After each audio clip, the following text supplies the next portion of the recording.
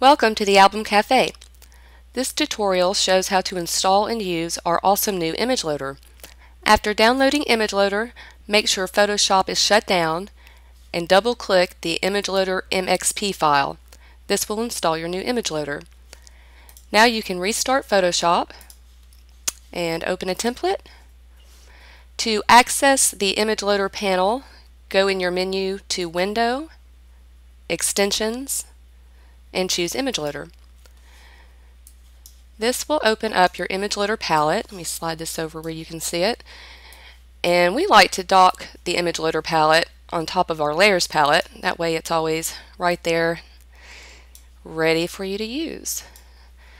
Now to add images to your templates, just click the Add Images button and start choosing your images.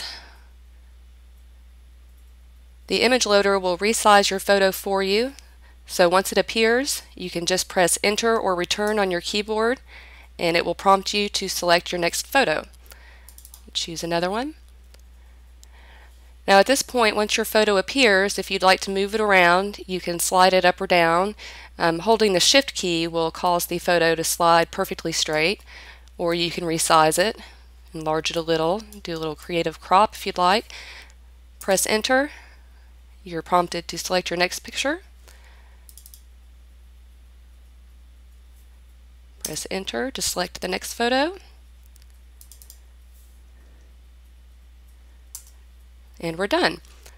Now if you decide you want to switch out an image, let's say we want to switch out this image here, you can just right-click on the photo layer and choose Replace Contents and choose another image.